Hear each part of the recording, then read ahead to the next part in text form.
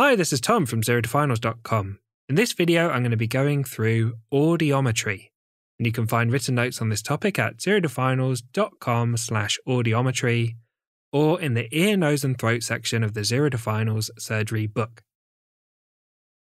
So let's jump straight in. Audiometry involves objectively testing a patient's hearing by playing a variety of tones and volumes. Air conduction is tested by using headphones,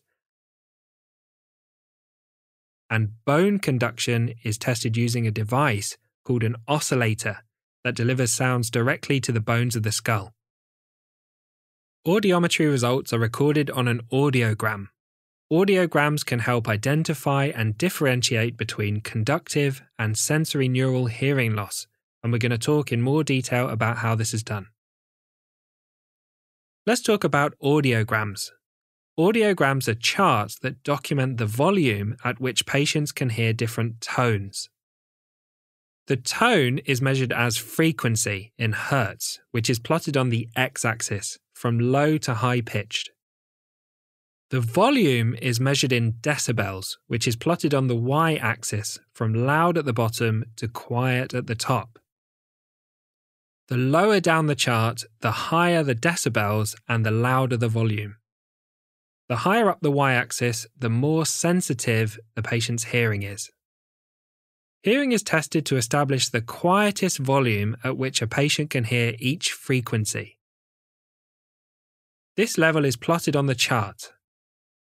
The louder the sound required for the patient to hear, the worse their hearing is, and the lower on the chart they will plot. For example, 1,000 Hz sound will be played at various volumes until the patient can just about hear the sound. If this tone is heard at 15 decibels, a mark is made on the chart where 1,000 Hz meets 15 decibels. If this sound can only be heard at 80 decibels, a mark is made where 1,000 Hz meets 80 decibels. Hearing is tested in both ears separately. Both air and bone conduction are tested independently. The following symbols are used to mark each of these separate measurements. X is used to mark the left-sided air conduction. A square-shaped closed bracket is used to mark left-sided bone conduction.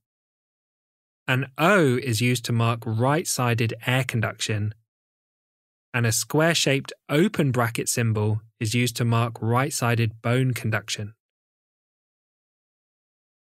When a patient has normal hearing, all readings will be between 0 and 20 decibels at the top of the chart. In patients with sensory neural hearing loss, both the air and bone conduction readings will be more than 20 decibels, plotted below the 20 decibel line on the chart. This may affect only one side more than the other, or both sides equally. In patients with conductive hearing loss, bone conduction readings will be normal, between 0 and 20 decibels. However, air conduction readings will be greater than 20 decibels, plotted below the 20 decibel line on the chart. In conductive hearing loss, sound can travel through the bone, but is not conducted through air due to pathology along the route into the ear. Both air and bone conduction readings will be more than 20 decibels in patients with mixed hearing loss. However, there will be a difference of more than 15 decibels between the two, with bone conduction better than air conduction, plotted slightly higher on the chart. Thank you for watching this video. If you liked the video, left a comment, or subscribed to the channel, thank you so much, it really helps. Zero to Finals is not just a YouTube channel, there's also a website with detailed notes, illustrations, and questions, an Instagram account where new questions are posted every day to help you test your knowledge, books, flashcards, and much more. I also have a personal channel where I share my thoughts and tips on learning medicine, and you can find links to everything in the description of this video. See you next time.